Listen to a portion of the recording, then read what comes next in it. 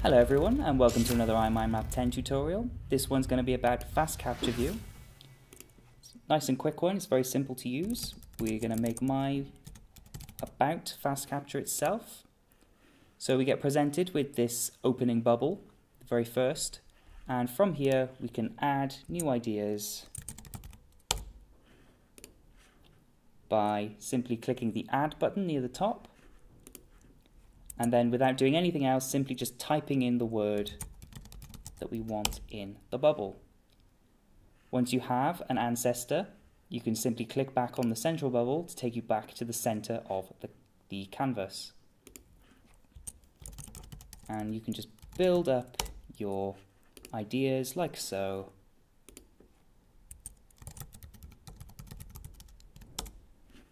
So from here, it's very easy to move bubbles around. You just click and drag them. If things get a little too cluttered at any point, you can organize that. You can delete bubbles from this icon up here, or even edit the content within them. You can customize the style of your canvas, so you can show or hide ancestors. In order to do that, what we'll do is from Intuitive, we can add, say, simple, or we can add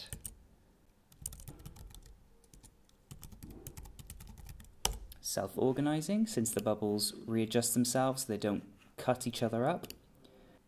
And so you can see from Intuitive here that we have a +2. That means there's 2 ancestors coming off it. If we go back to fast capture and we go to hide or show ancestors, we can make those appear or disappear just to give ourselves a little extra level of organization. You can also add images and icons to these bubbles. So for quick, let's just get somebody running. And he goes straight in there. For colorful, we can get an artist's palette. There we go. So they're straight in there. You can also add icons.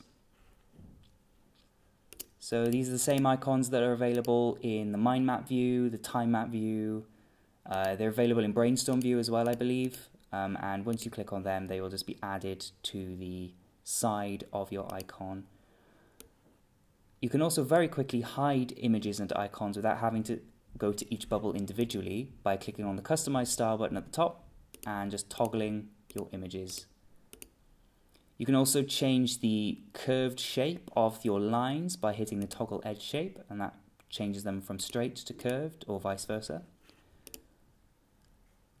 And you can also change your canvas background using the canvas button at the top. As per iMindMap view, Brainstorm view, and time map view, you can attach things, either web links or files, to the individual bubbles. You can also write notes in for yourself. You can apply tags, and you can format your trees as well. You can change the color of the bubbles, like so.